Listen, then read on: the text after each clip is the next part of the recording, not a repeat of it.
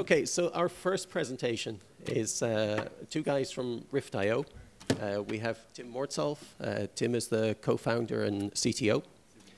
Amongst other things, in a former life while at US Robotics, he defined the point-to-point tunneling protocol and received the PC Magazine Networking Software Innovation of the Year award for doing that.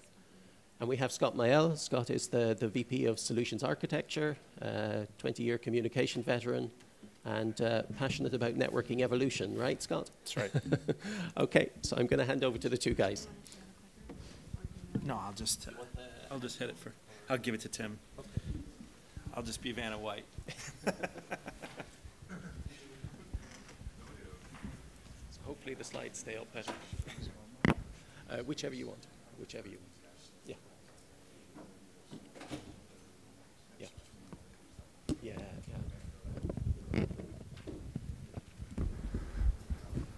Here, Tim. Does your mic work? Testing. Can you guys hear me over here? Okay. So I'm going to try to stand by the podium if you guys don't mind so I can see what we're talking about while we do this. Should just be able to hit the space key. Okay. Looks great. Thanks, Scott. Hello, my name's Tim Mortsoft. I'm the Chief Technical Officer with a new startup company called Rift.io that's been around for about a year and a half. We've been in stealth mode, so a lot of you probably haven't heard a lot about us. This is Scott Myelle. He's the VP of Solutions Architecture. He works for me at Rift. What Rift does is we write software that makes it easier to build network functions for NFV. So we've been in the networking business for a long time, writing software that's worked on chassis for the last 15 to 20 years or so. But one of the challenges we've had is we've been writing network functions that ran in chassis is, every company we work at, we write another platform for every chassis that we do. We move from company to company. We write management code. We write the equivalent of orchestration code. We write fabric code for these chassis. And at my last company at Affirm Networks, we adopted DPDK really early on. And we built the concept of how do we do networking for packet core functions within a chassis that work not just for of an environment with network processors, but we could run the same software in an environment that ran on VMs using either DPDK or not using DPDK. And one of the challenges we had early on is that we wanted to be able to write the software applications once and not have to continually modify them as the kind of how you did talk to the networking hardware, how you dealt with the underlay, and how you built overlays up. That was constantly changing with us over time. So what we decided to do with Rift was to build a platform that makes it easier to write virtual network functions that can deal with this heterogeneous environment. And that's some of the stuff we're going to talk about today, is how we decided to attack the problem for abstracting the I/O with all the different use cases that we can use for DPDK, as well as the environments that we run in that may or may not have DPDK. We have hybrid environments where some of the VMs run DPDK, some of the VMs don't run DPDK. We have environments where everything uses DPDK, and we have environments where nothing uses DPDK. And the goal is to make it really easy for the network functions to work in all these environments, but not to have to sacrifice performance as you run in these different environments. So what we found as we talked to guys that built, and just as a preface to this, I know probably a lot of people here aren't really familiar with the network function virtualization terminology, so I'll probably, step it down a little bit. And, so I apologize if anybody bear with me that, if I explain concepts that you already know, I'm doing it for an audience because I'd imagine there's a lot of people here that don't know a lot of the acronyms in NFV. So in NFV, the acronym for VNF, Virtual Network Function, is the equivalent of a network function that ran in an appliance that now runs in a virtual world. So when we talk about VNFs, these are things like firewalls, these are things like S gateways, P gateways, you even have V routers that run in this environment. And what we find talking to the different folks that build VNFs is that they want to be able to run these in different environments. Maybe one person that supplies a VNF doesn't want to run their VNF in all these different environments, but as you talk to different VNFs, they run those in different environments. And when we talk about this, we run into 3 categories of VNF providers. We run into folks that want to run their software on bare metal, that their usage of DPDK is pretty straightforward. A lot of the folks have been using PCI pass-through for quite a while. They know that the stuff with the DPDK V-switch is out there. They don't really know how to use it because they've been using bare metal, and they kind of run in that MPU mindset of you just take over the hardware, you pretty much can do whatever you want to do. And we find that there's folks that are moving from bare metal to private cloud, where they now want to provide their software on somebody else's infrastructure. So in the bare metal case, the VNF providers tend to provide the hardware with their own software bolted on top of it. But when they move to the private cloud model, you'll find that this is the model where operators or service providers are deploying their own infrastructure. But the VNF providers need to be able to bring their VNFs and run it on top of somebody else's infrastructure. And in this case, sometimes they have access to DPDK technology for bearer plane and control plane traffic, and sometimes they don't. And then when you go all the way to the public cloud model, then you run into a even less a more restrictive environment where your ability to access the hardware is really limited by what the public cloud provider is willing to let you do in the infrastructure that they provide. And what we're going to talk about today is how we designed our fabric software. We build VNFs on top of not just what we call interfaces, but on top of what we call a distributed fabric that runs across lots of VMs. And we're going to talk about how we've abstracted as a use case our fabric software above DPDK, above the networking technology, so that you can plug the virtual network functions into this fabric, and then you don't have to re-implement the bearer plane software for the VNF as you move your software between these different environments. So in the NFV world, one of the concepts that it's talked about in the ETSI Mano model is this concept of VNF components. A VNF component, if you think about a VNF being the equivalent of software that ran in a chassis in the hardware world, a VNF component is one slice. It can be considered like one slice of that chassis. So if we were to think about stuff that ran on maybe a management blade, stuff that ran on a bearer blade, stuff that ran on a security card, the VNF components provide a breakdown of how you divide your VNF into functions that you can independently deploy these units, but you can bring them all back together and connect them to provide a holistic virtual function. And so for the use case we're going to talk about today is one that we've built on top of our platform. It's a security function that has 3 VNF components. One VNF component is one that does high-speed I/O. So we could think about this as where the ingress or egress networking comes into the VNF. And in the VNF terminology, they have a thing called a connection point, an external connection point, where traffic can enter or leave the VNF. And for this, we typically tend to want to run really high-speed I/O that has access to DPDK, either in some sort of SRIOV or even PCI pass-through mode for bare metal, so that we can get the most performance out of the hardware. Because we're bringing these packets in, we tend to load balance them and tear them up and distribute these to a lot of VMs that can then deal with the traffic once it's been classified. A second function we'll talk about in the security gateway is one of these VMs that receives the traffic after we've done the load balancing traffic.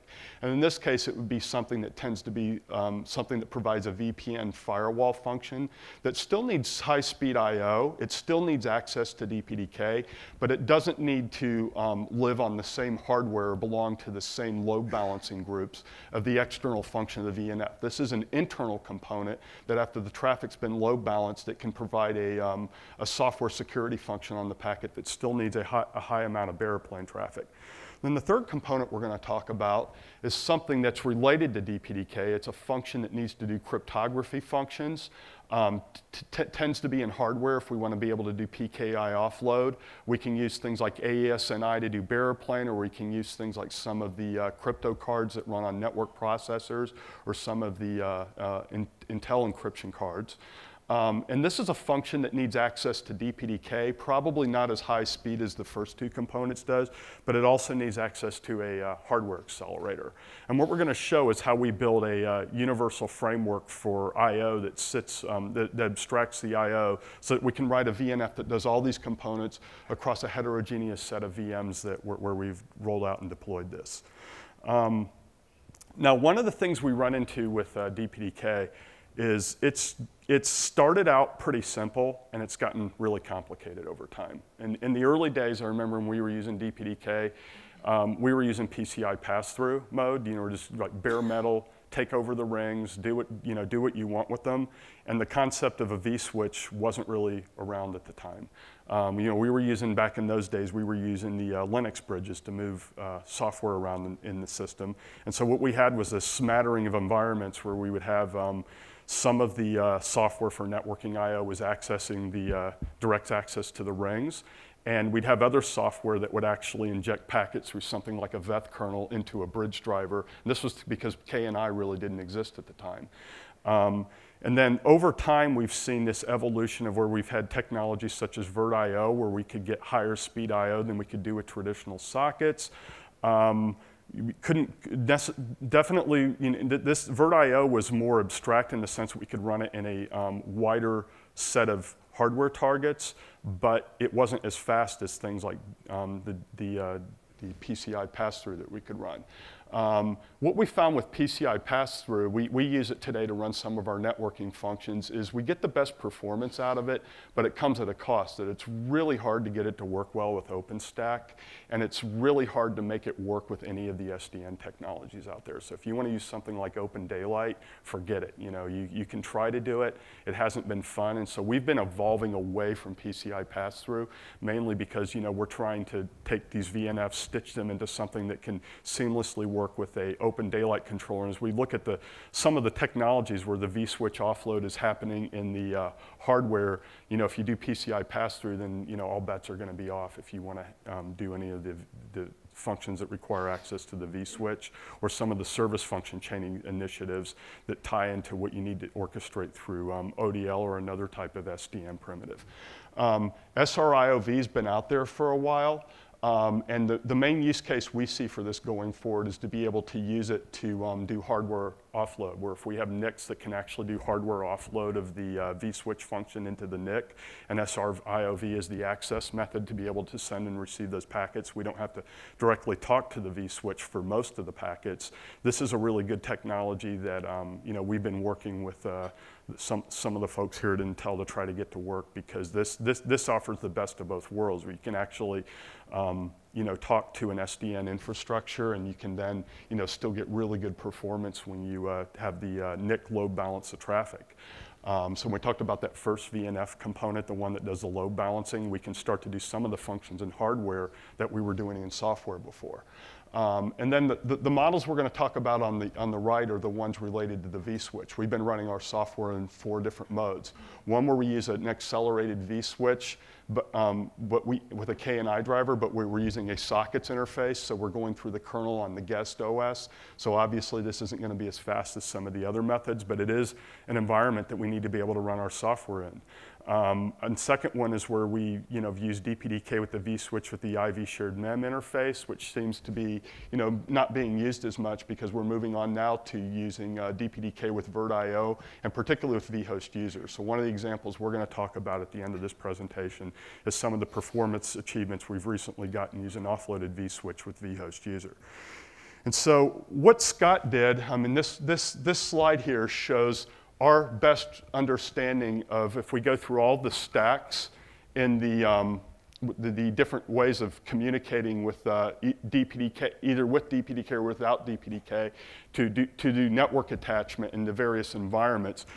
We even had, and this is pretty complicated on some of the specifics. Even though we use this stuff, it's really hard to pull open the hood and see what's going on to make sure this is exactly how it works. We know the vhost user spec isn't perfect, or how it's tied into VirtIO, but we've had the guys review it, and this really shows the complexity of all the different environments that you may want to run your VNFs in, and this is why we have been evangelizing on our platform the concept of writing a agnostic interface above all this that deals with both how you set up the networking stacks to make this all work, and then how you move the networking traffic in and out of the hardware as you go through any one of these different various mechanisms. Now, beyond, to get good performance, there's also other things that we've been experimenting with and we find can drastically affect performance of your virtual network functions. One of them, which I'm sure a lot of people are aware of, is the ability in the virtual world to control your pinning, of how your virtual CPUs are pinned to your physical CPUs. Because if you want to be able to do pneumo-aware scheduling, which we're going to talk about in the third bullet point, having direct control over where your physical CPUs and where your network functions and your drivers run is critical if you're trying to get the best performance out of your system. You know, huge pages is a must, particularly as we noticed as we moved into Ivy Bridge technologies. With the, you know, prior to Ivy Bridge, we were, you know, we had to use large pages, but when we had the overhead of a VM, once we brought a VM into the picture, and you know, we were running KVM, we found that in order to get a really good non-drop in performance as we moved from a bare metal to a hypervisor environment, it was critical that we had the IOTLB stuff enabled with huge pages on. I can't stress how important this is from our environment. We still see a hit there of something like 20 to 30% depending on the use case, but without the huge page support and the IOTLB support, it was pretty bad when we moved from bare metal to virtual machine.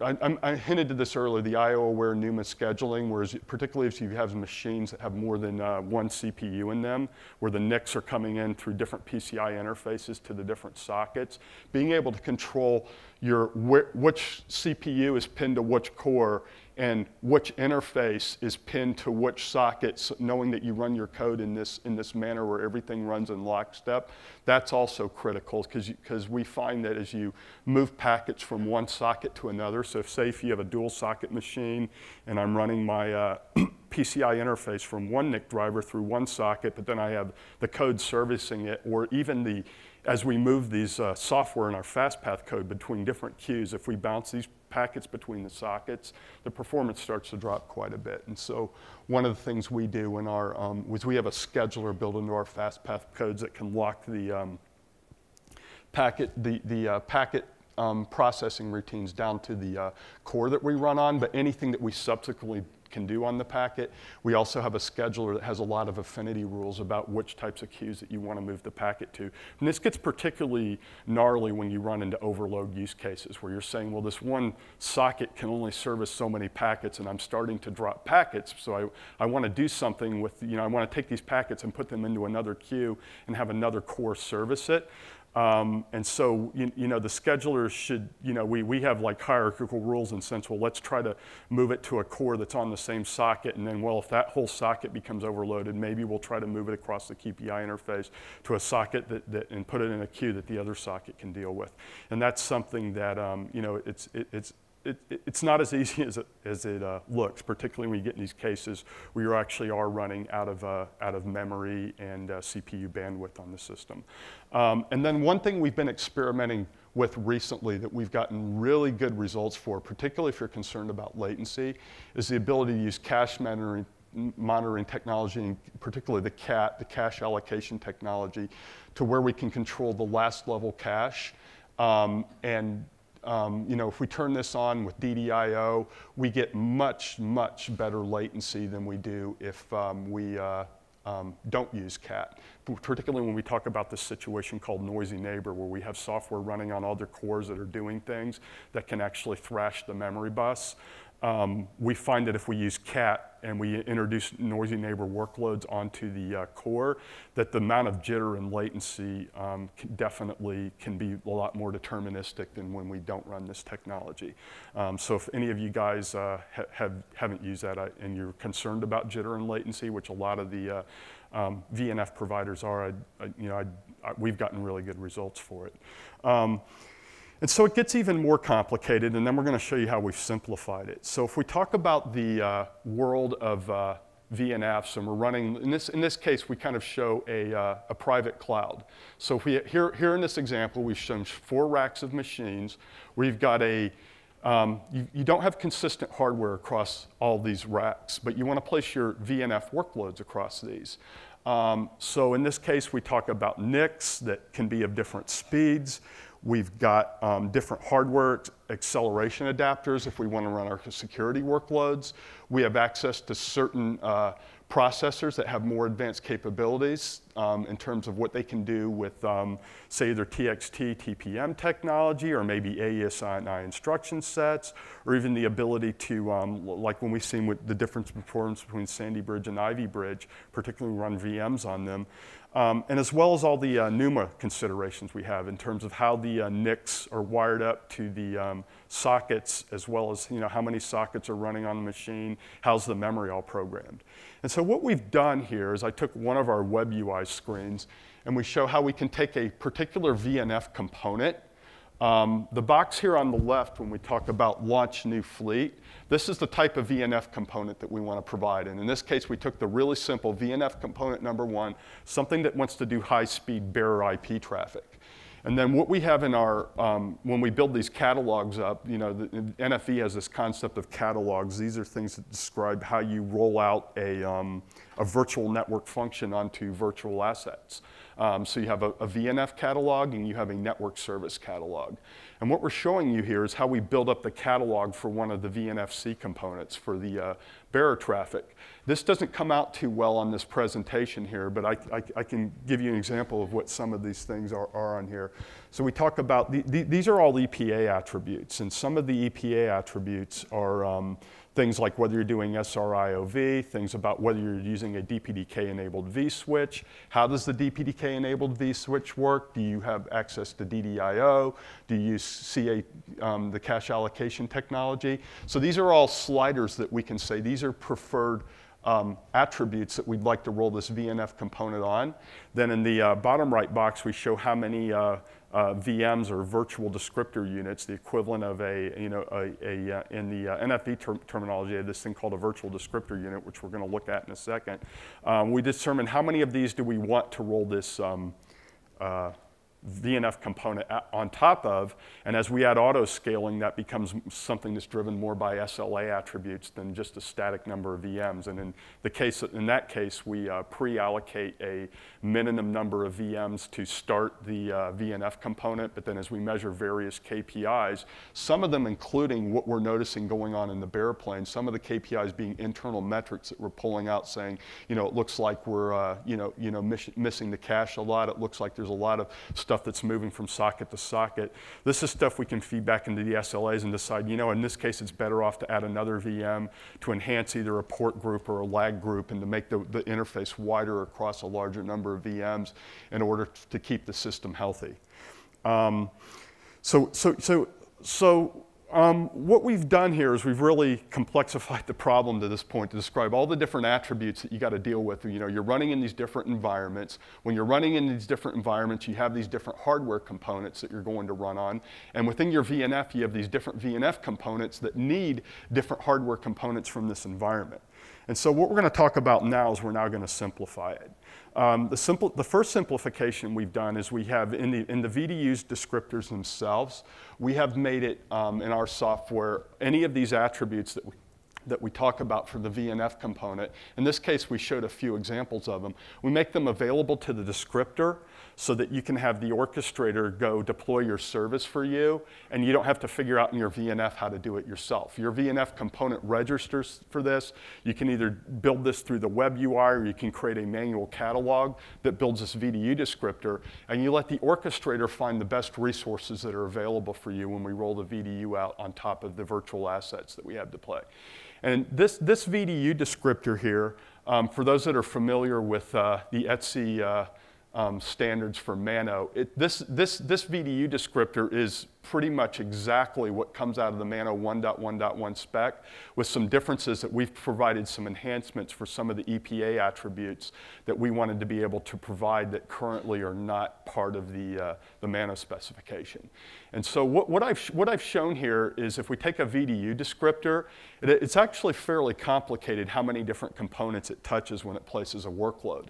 In the top box, we show any EPA attributes that are associated with the guest VNF. So when you run your VNF itself, these are attributes that are related to how the guest VNF has visibility into what types of EPA attributes are available that are tunable per guest. We then have a section where we talk about the host EPA attributes, the ones that are stuck down into the hypervisor and into the host OS. These are the EPA attributes that the VNF itself may not control at the guest level or be differentiated at the guest level, but they're ones that you want to be able to control to say, I want a host that has these things turned on in the host, because if I don't do this, I'm probably not going to get the types of performance characteristics that I'd want. Either that or your software may not work at all if you're depending on one of these things being turned on or off. We then have a set of EPA attributes for the vSwitch itself. Even though this is within the host, we've kind of broken that out to show that, and this is one of the reasons we've done this is because of all the vSwitch offloading that we expect to happen in the future, that we expect over time that we're going to be able to move lots of functions from the vSwitch onto the NIC card itself. And so that's one of the reasons we decided to break that vSwitch stuff out and to expand a little more. And then we talk in the bottom part about the interfaces, where you actually can control what types of interfaces you want and how you want the interfaces to be programmed from a DPDK level in terms of what types of functions they're trying to do. And I think you can see down there, we even refer to whether those interfaces are doing OVS offload, and then we talk about you also want to marry your interface to the physical network that's configured or the virtual network that's configured in the infrastructure beneath you. So one of the simplifications we do is by isolating this type of stuff into the catalog, the VNF can make a request of what type of VDU it runs on. And what we recommend doing, one of the enhancements we've made to Mano, is to not just have one VDU that you can deploy your resource on, but to have a prioritized set of these to say, hey, I'd really like to get something that runs on an Ivy bridge with DDIO enabled, with the 10 gig NIC that's pinned to the socket that I'm running my code on. But if I don't have this, then I'm willing to dumb down into a mode maybe where I can get VirtIO. And if I don't have this, maybe I'll just take sockets because I want the software to work instead of to just fail. And so that's one of the extensions we made in our platform, is the ability to have nested sets of descriptors that the VNFs can write with varying degrees of performance they're going to get as they hit the descriptor itself. And then what we do is we have an SLA metric that measures how well you've gotten the resources that you requested. It's almost like a gear score in video games for your hardware requests of your VNF itself. And so the second thing we've done to simplify, we talked about how we do the workload placement. The second thing we've done is if we took this example function that we've rolled out with these 4 different VNF components. This example isn't one that we would necessarily run, but it's one to show you the a heterogeneous environment that you could run into if you were getting VNF components from different technology providers. And in this case, we show one with a gateway function wanting to use DPDK with SRIOV, a second one with a GI-LAN service orchestration component that wants to use vhost user through the vSwitch, a third one that for some reason it's still using IV shared mem instead of vhost user, because we found that it's a lot easier to use vhost user, although we'll make a caveat. We'll talk a little bit about performance that we're waiting for the multi-queue enhancements in order to, right now we're running vhost user on a single queue, which is really limiting our performance compared to other DPDK methods where we can actually access multiple queues. And a fourth one here where we're using a KNI interface to send and receive packets through the VNF component. And so what we've done in our platform was we've provided in this top box in blue here, and the bottom box in blue here, we're going to talk about both of these. We've got an I/O abstraction layer that the platform deals with in terms of how you get DPDK set up, how you register with the vSwitch, how you program the host, how you program the guest, so that when your network function starts, you don't have to worry about setting all these functions up. And then we've got this software that we call Packet I/O Toolkit that provides a neutral API that allows you to communicate with the underlying hardware rings if they're present. And if not, it will abstract it over to whatever I/O primitive that you're using. And if you write your network function to this API, then it runs in a smattering of different environments. Now, when we run our VNFs, we tend to use 2 different ones of these at a time. We haven't really gone to a use case of 4, but I don't see why that wouldn't work.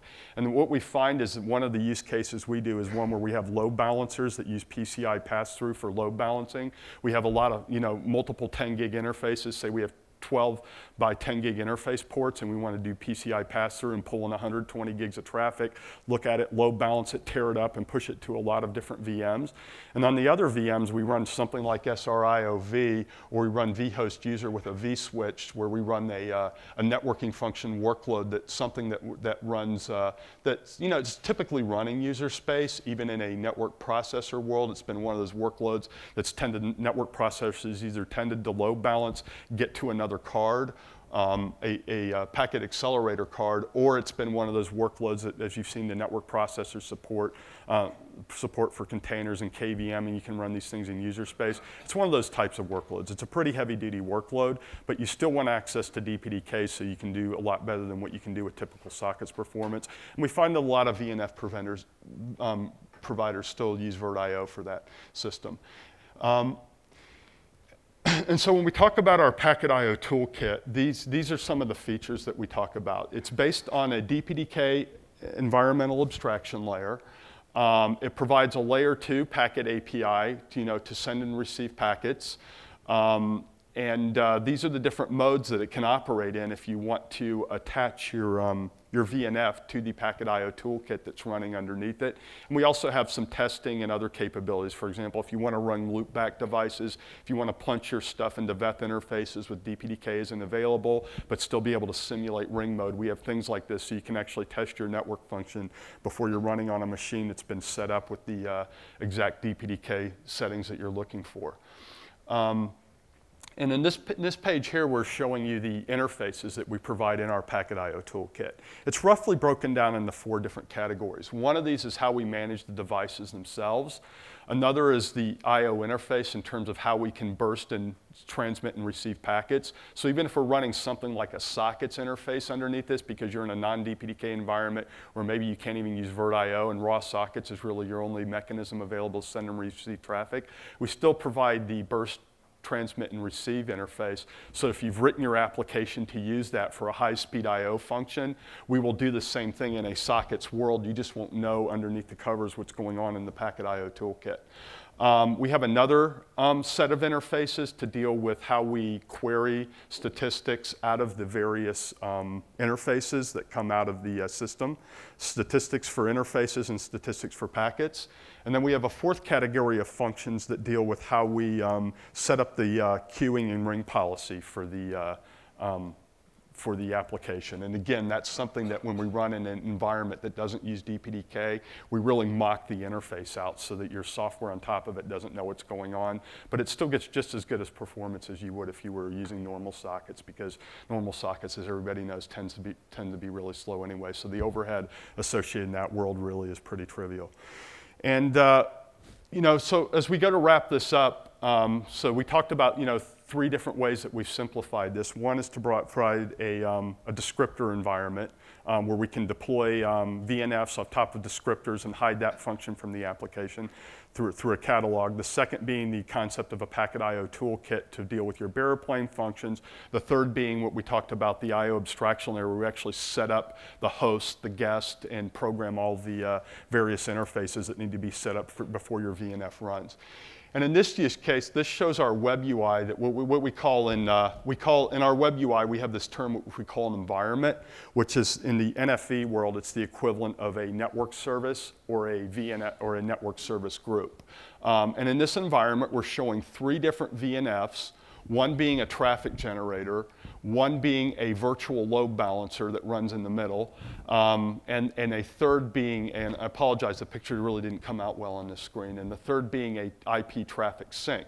And there's a virtual link between each of these VNFs. In the NFV world, the term for how you service chain functions together, they have a concept called a forwarding graph that moves traffic through virtual links. So between each of these VNFs, we have a virtual link that connects these. They just didn't come out well in this picture. And what we showed in this case is how we took the same VNF, we rolled it out in one, on the bottom left, we talk about the different attributes that we rolled this out on, the network function itself, and in this case we deployed it on a VirtIO system that was not using DPDK, and on the right side we had the same network service running, in a different environment, different set of hardware resources that was using, there's a typo on this page, it was actually vhost user with the DPDK-enabled vSwitch. We've also run this environment with PCI pass-through, we've also run it with SRIOV, but I really wanted to pull out the numbers to show the vhost user stuff because I think that's something that's, it's really up and coming and it's really important. And another thing, so when we talk about the performance gain that we got, just running from VirtIO to DPDK, to a DPDK-enabled vSwitch with vhost user, we were getting a 5x performance gain. Now this is the same application that we would get 100 gigabits on if we're using PCI pass-through. And if you look in here, you're saying, well, we're only getting 11 gigabits of traffic. Well, the reason we're getting that right now is because we only have a single queue. When we're running vhost user today, we're able to take a single queue out of the host and expose that to the VNF for the application. There is some work in progress right now to go to multi-queue support for vhost user.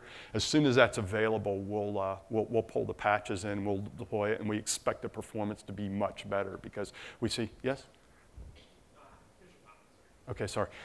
Because when we run in PCI pass-through mode, if we limit to a single queue, we also see similar cut downs in performance. So we do expect that over time, the vhost user support, as we get multi-queue support, won't be as good as PCI pass-through, but it'll be good enough for most networking functions where you actually want to run in an SDN environment and actually have the ability to go program a vSwitch. And particularly when we talk about the use case of how we evolve to hardware offload, where the vSwitch functions for load balancing can be moved down into the hardware for either NSH processing, IPsec spies, things like that. We can chop up the traffic that way and then provide an SRIOV interface that communicates from the VNF itself to the NIC driver itself. We don't think we're going to need PCI pass-through when that technology is available. And another thing I should point out is in our web UI here, we're showing the difference between the latency. You can see this bar over here on a, this is the equivalent of a, this is like a curve. We can't really see it, but you see down here, there's a little bit of traffic that's coming at lower latencies, and you see near the end, this is this level latency and everything that's higher, whereas you don't really see a bell curve there. It looks like something that's skewed a little bit, but you can see that the latency is definitely a lot better when we run in the vhost user mode. And what we find is when we turn CAT on and we can program that for the VNF, that curve really becomes tight. The standard deviation of the outliers becomes much lower, and the average median latency drops about 20% as well from the case where we're not using CAT. So to me, the drop of 20% in latency is really nice, but the tightening of the curve where we don't get outliers is probably the most important reason that we want to use it. And so kind of the... What kind of latency and data numbers you're getting with CAT on? Okay, so we're getting, from hop to hop, we were getting on average 20 microseconds median. So we have a VNF where we have a traffic source that sends to another VM that does a load balancer function that comes to a traffic sink that then looks at the traffic, returns it to the virtual load balancer, which does a NAT operation on the packet to get it back to the same guy that sent the packet. And at each hop, we're seeing an average of 20 microseconds of latency. So if you're to take that's actually doing 1, 2, 3, 4 hops. We're getting, for total throughput going through that chain, we're getting under 100 microseconds, and I think the median was about 80 microseconds that we're seeing with that. We've experimented a little bit with changing our pull mode driver rates, but as you can expect, the more it becomes an issue of where you want to pull quickly enough, but not too much, because if you pull too much, then you're doing too much overhead and you're actually slowing your application down for the functions that need to run that aren't just dealing with the pull mode functions, such as the NAP function that I talked about. And so kind of to summarize here, we talked about the 3 areas that we worked on to make VNFs work a lot better with the DPDK world. We talked about how we did the catalog descriptors that could allow you to configure these different modes for doing DPDK. We talked about how you can have a packet IO toolkit that isolates your application from the IO interface itself. And we've talked about how the control plane is set up by the platform itself so that the VNFs have to deal with it. And what we found by doing this is we've taken a small hit in overhead by providing this network abstraction layer, but it's made it a lot easier for us to just onboard VNFs and run them in a large number of environments without changing any of the code, just changing a few descriptors, rolling it out, and watching everything work. So I think that's it. Yes, sir. In your example on slide 11, I just want to clarify, was the traffic generator VNF, the load balancer VNF, and the reflector, are they all running on the same machine? No, these are different VMs. Different VMs, different hosts, same host. Different host as well. Yeah, in this example here, we were running 1 guest per host on this. Routers going out to the NAS and through the switches. Exactly. There's 3K switches in between the hosts, and those are 3 different hosts. Okay. Yeah.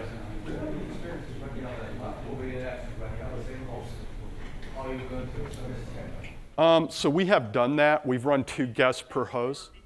Oh, I'm sorry. So the question I heard was if we have an experience running VNFs with more than 1 guest per host and running them on the same machine. The answer is yes, we have done this. What we found is that if we tear them apart into 2 separate sockets and treat them as effectively independent, we can still get pretty good performance. But when we tried to run these 2 guests, we're actually sharing resources across sockets. We've gotten really bad performance. In the single CPU case when we've done it, we haven't gotten really good performance when we've done it. We are planning on eventually doing what we call compact packing using CAT to be able to better control the cache, because that's one of the things we notice is that you'll have one VNF overwhelm the cache of the other VNF itself. And one of our plans next year is to actually support what we call dense packing, where we actually do create multiple guests on the host to share different VNF components run onto that host, but we're going to do that with CAT turned on to see if that actually fixes the problems we have, because we did find that when we did this, the latency numbers could get pretty bad for us. Do you look on the workspace latency at all, or you mentioned 20 microsecond average?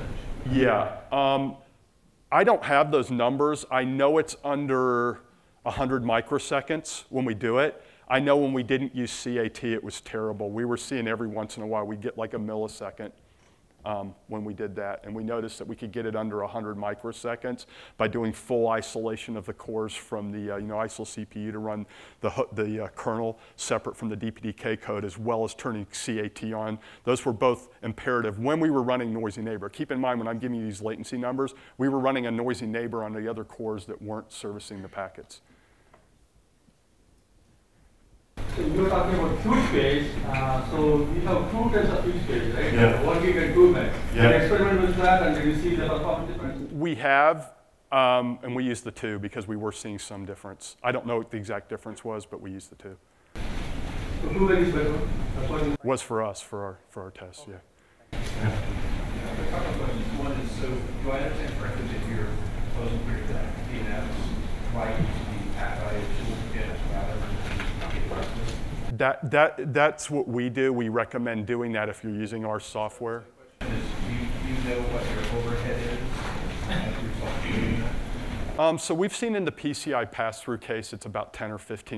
I'm talking about the overhead. That's what I'm saying. In the PCI, it's different in the different cases. So if you're running it with raw sockets, you hardly notice the difference. It's just so infinitesimal. In the PCI pass-through case, which is actually the worst case where we actually do see the overhead of the packet IO toolkit, it was something between 10 and 15% depending on the packet size you were doing. And the second thing is the packet IO toolkit itself? So that's another thing I was allowed to say at the meeting. Rift's made an announcement. They're making an announcement this week about open sourcing our platform. There's a community enterprise version of it, and we're going to be open sourcing all of the Rift platform at the end of this year. The Packet.io toolkit, as well as the FastPath code that we run on top of it, will be available in the community version.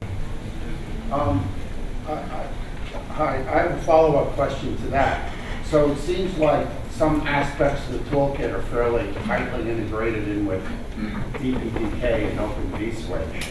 So is this, are those, when you say open sourcing the platform, does that include contributing back those elements to the upstream communities? Yes, our plan right now is we integrate DPDK with our software. So when we compile the Packet.io toolkit, it comes with the version of DPDK that we have enhanced and put some changes in. But our plan is at some point, it's not going to be when we open source our code, but sometime next year, probably by, I think it's May of next year, we plan on pushing our changes upstream, both the OpenStack, ODL, vSwitch, and DPDK. It's more than just one thing that we have to push them to. It's a kind of a whole ecosystem of stuff. Our ability to push those changes into those different environments is obviously, our mileage is going to vary depending upon the community that we do it to. You mentioned public cloud in your first slide, yeah. And then bare metal. So where do you put your focus? Is something like OpenStack environments instead of the main focus? Yes, right now we've run our software in a hypervisor world. When we talk about a private cloud, we've run it on KVM and we've run it on VMware, both with DPDK. We have run our software on AWS using sockets mode. We haven't attempted to use any of the SRIOV, VirtIO stuff though yet on AWS, but our plan is to work on that next year. Question over here, Tim. For use cases, to my knowledge, KVM does not support 1 gig use cases. Even if you turn it on, then you get VM, it's 2 minutes. Yeah, I don't think it was 1 or 2. I think it was a smaller number than 1 that we were doing. We had 2 different numbers. I could pull it out of our descriptor manual and show you what the real numbers are. But yeah, as part of the open source, we're pushing out all the descriptor support we're changing. I think you're right. I think it was less. We had different page sizes, and one of them was less than a gig that we were putting into there.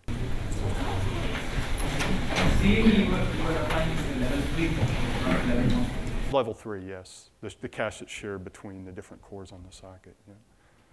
I don't think CAT allows you to control level unless I'm wrong. Maybe I'm wrong about that, but right, the controls we had where we could tune the last level cache that were on the chip, the parameters of how much we wanted to pre-reserve for the various cores before it would get flushed. Resources of CPU shared or pinned in this case? So in this case, the 3 VNFs run on different VMs. There are multiple processes that run on these, and let me clarify this even more. Some of the tests that we've run, not this one, actually have multiple VMs per VNF, where we actually have we have components within the VNF that are load balancing the traffic, tearing up the traffic, giving it to another VM, and then re-aggregating the traffic as it egresses and pushes it out to an external connection point. In this use case here, we're showing 1 VM with one host, 1 guest per VNF for each of the 3.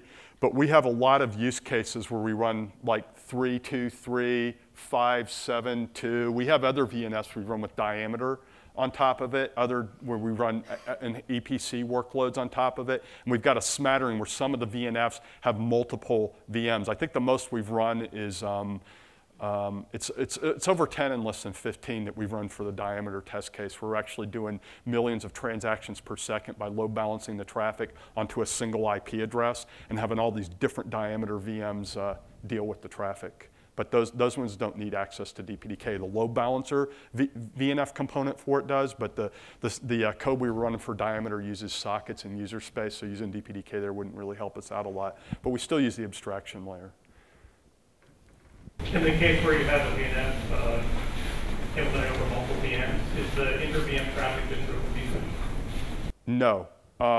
It depends on how we've programmed the fabric interface ports that connect the VNFs together. So we have this concept of different interfaces that the VNF gets, one being for the management traffic, one being for the control plane traffic, one being for the bearer plane traffic to external I/O, and one being for the bearer traffic for the fabric. And in those cases, in our descriptors, we can actually determine how we ingress and egress the traffic between those. Obviously, how the bearer plane can do its traffic on the fabric is very tied to how the external interfaces work as well. We don't run in a mixed mode where some of the interfaces are using SRIOV and some of them are using something like PCI pass-through or vhost user. So once we've had the VNF pick which type of interface it wants to run when it lands the workload on the machine, the fabric uses the same DPDK primitives that the application would use.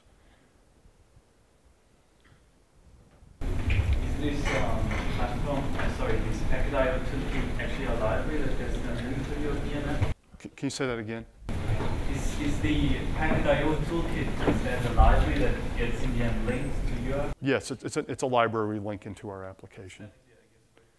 It's a dynamic library. You could statically link it to a .a or a .so, whatever you want. Does it need any further CPU resources extra, or runs it every in the VNF context? You know, these translation to these different APIs. Yeah, it has a scheduler built beneath it that the code would need to be aware of, that when it runs the pull mode driver, what the timers are, that stuff. So it does have a scheduler dependency that comes bundled into it for good controls how it runs. So could it happen that I need maybe, if I have VNF and if I use the packet I/O toolkit, that I need, let's say, 2 or 1 extra CPU just to run the translation? Or? Well, it runs in the context of the VNF itself, just like your DPDK code would. So if you looked at like how your pull mode driver ran, when you'd run it, what timer it runs on, whenever it gets the packets and services, and the callbacks happen directly from the library itself. So I think, you know, if you were using the same type of DPDK constructs for how I was going to run a pull mode driver off of a timer, and you know the scheduler is tied into the DPDK scheduling primitives that are available, I think you'd find the scheduling context is very similar. There are a slight number of differences for when we do queuing, and we actually, you know, we do more in our fast path code than just, so if you're using just the packet I/O toolkit, I'm not worried about it, but we also have a flow engine above it that makes it a lot easier to write your network functions too. And that one's the one that actually has multiple queues and says, let me get the packet, let me look at it, let me do an initial classification. Then I need to service more packets, so I'm gonna move this packet off to a different queue based on the classification operation I want. That's the place where you'd run into more of the scheduling dependencies if you're using the fast path that's set above the packet I/O toolkit. But if you just use the packet I/O toolkit, we actually have the ability to control how the scheduler can tie into the packet I/O toolkit itself. Do you have a traffic manager at the end of this queue, or is it just a very simple? We have plans to add it, but we haven't done that yet. Yeah, that's definitely a feature we want. And then the question becomes how much traffic management, particularly for EPC functions, are we going to need to be able to do in hardware? And so, you know, as we do the traffic management, we think that's a beautiful use case for the hardware offload, to be able to actually program it, do some of it in software, but try to do it more when it's available in a hardware offloaded NIC. Do you need like any special block chips to get that kind of resolution? Yeah, we were running all the performance tests when we get good numbers are using either the Ivy bridges. We tend to use those a lot, and we're also running this on the Haswell Broadwell processors right now. The same software runs on Sandy Bridge and Westmere. It just the numbers start to drive drastically. Particularly as what we found is if you're using a hypervisor and you don't use an Ivy Bridge or higher processor with the huge pages, your performance hit with a hypervisor for us has been very bad. Thanks for making your product as an open source. How do you plan to develop the ecosystem? How you will engage with software developers who use this tool and ensure that it works and performance is optimal? How performance is optimal? Well, we have these use cases we can run the different environments in that'll run in the different modes where we'll actually publish the benchmark numbers that we're getting. Our goal, though, is that other people can download this, run it, and they can measure the performance benchmarks themselves. The part that we're having a challenge and we're struggling with is how do we accept these patches from the community, push them back into the code, and A, validate that the software works, and B, that we haven't taken a performance hit. The two ways we're dealing with this is one is we have a regression test suite for this that we run various VNFs on top of it and just validate that the VNFs themselves work. And the second is for the VNFs, particularly the ones that do the traffic generator. That's a really important use case for us because we can get, with like 500 byte packets, we can get 100 gigabits out of a single machine. And so verifying we don't regress in the use case where we're just sending packets and doing quick load balancing on them, it's something we do internally all the time. So as we take patches from the community, if we notice when we bring those back into the code that the patches are knocking down the performance, we're not going to be able to accept them. How many software developers currently use your packet toolkit? Right, so we're working with 2 companies right now that are using it. We've been in stealth mode for 1.5 years, so we just publicly launched our company last week. The first press release came about us who we are, and we're going out to IDF and telling the world about what we do now. So we expect the number of partners to really go up a lot. Talk about the cache line. So how do you measure them? Isn't the very application specification what function the VNF is doing? How much caching are you using? Yeah, I think that is, I think a lot of those attributes that you tune in that VDU descriptor I talk about what parameters you need for DPDK to be set up, are specific to the VNF. The one we did with the cache, the CAT technology, we ran 2 types of workloads on it when we tested it. One was we ran a security workload where we were doing encryption, bulk encryption, decryption, PKI, moving traffic through a lot of VNFs that were doing IPsec encryption. The second was we just did a traffic generator in the bearer plane. The traffic generator takes a much bigger hit on latency jitter when you add noisy neighbor workloads than the security case does because it starts at a much lower latency point and it's moving a lot more I/O. But I do think it's very sensitive to what type of VNF you're running.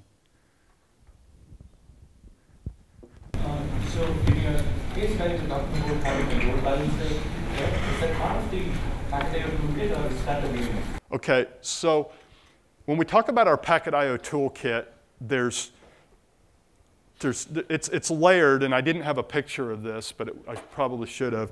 Is above our packet IO toolkit, we've built a fast path code that we use for our fabric that does classification like layer 3, layer 4, GTP types of keys, IPsec keys. It can extract all these keys, and it has a programmatic engine so you can install flows into it that for a lot of the flows that a vSwitch can't do. It's stuff that sits above the vSwitch.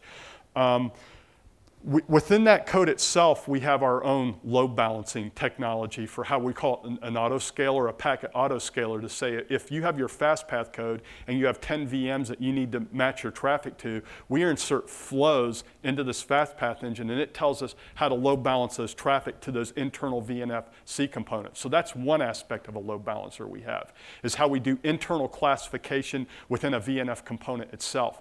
Another type of load balancer we have is, in this case, in this picture here, we actually have a VNF itself, which is what we call a virtual load balancer, which is something that sits above the fast path itself, where the packets actually come through the packet IO toolkit into our fast path code, get demuxed into a bunch of VMs. Then we have one of these VMs running an application level load balancer called a VLB, virtual load balancer, where we can do things like sophisticated NAT, DPI rules, things like that. And when we talk about the VL, we even have, we have this VLB is actually, we've got a script plugin, so you can run things like Lua and even Python. If you can write either a C plugin, or if you don't want to spend a month trying to get it to work, you can either write a Lua script or a Python plugin to get that to work on top of it. So the VLB itself is actually its own VNF, which has application level load balancing rules that can either be hard-coded patterns that are tied to a C function where you can put in like NAT classification, carrier grade NAT type functions, or you can run a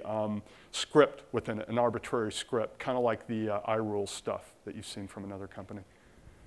Very question. This packet IO is a shim between your vSwitch and the VM. Yeah, it's actually a shim between DPDK / vSwitch / socket / any IO mechanism that we support and the VNF itself. Yep. So, does this layer run in the host, or does it run one to each VNF? So it's actually the API itself for the packet toolkit in the bearer plane runs in the context of the guest, in the context of the VNF itself that you run it in, as well as it runs in the context of other things we do to do load balancing. So when I talked about that autoscaler, maybe your VNF runs over here, but we have an Ingress piece of software that runs on a different VM that has to load balance the traffic. It runs over there as well. But then the part where we actually talked about the VDU descriptor, where we actually read the attributes in and go deploy the VNF on a guest machine with the host set up in a certain way, there's actually pieces that run on the host and guest that deal with kind of the control plane part of it. They aren't in the bearer plane, but it deals with how I request resources in a way that the Packet IO Toolkit can actually run. And we call that the platform code that presets up the hypervisor, the host and guest OS itself. One follow-up question. You just mentioned that you integrate with, or you use an API for Open vSwitch. What API is that specifically that you use? It depends on in the bearer plane or in the control plane? You didn't mention so. Okay, so in the control plane, we either can directly go through OSDB commands, and we've also worked a little bit with ML2 to actually have ML2 go program the daylight controller, and then it comes back and programs the vSwitch. That's a work in progress. The second one is we've had a lot more success with OVSDB. And in the bearer plane, it depends on how you're accessing the vSwitch. Are you doing it through IV shared mem? Are you doing it through vhost user? Those determine how the Packet IO Toolkit interfaces with DPDK to get packets into and out of the vSwitch. So the latter sounds like using the API for DPDK, and the former sounds like using the higher level APIs on the control plane for OVSDB and maybe OF. Yeah. Okay. Thank you. Your performance test, did you have VLANs on the network, or did you have an overlay with tunnels? So we supported VXLANs in this use case. We didn't have VLANs per se, but we did have a VXLAN. Okay, I think we're all set. Okay. Well, thanks for the questions, guys. Those were good questions. No, thanks a lot, Tim. That was really good.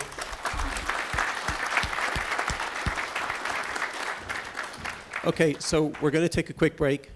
We were due to break about 10 minutes ago, but there were lots of good questions, so it made sense to let it go on for a while. There's tea and coffee in next door. If people could be back, we were supposed to be back at 10:15, so if you can stick as close to that as possible so that we can keep the schedule for the next speaker. Thank you.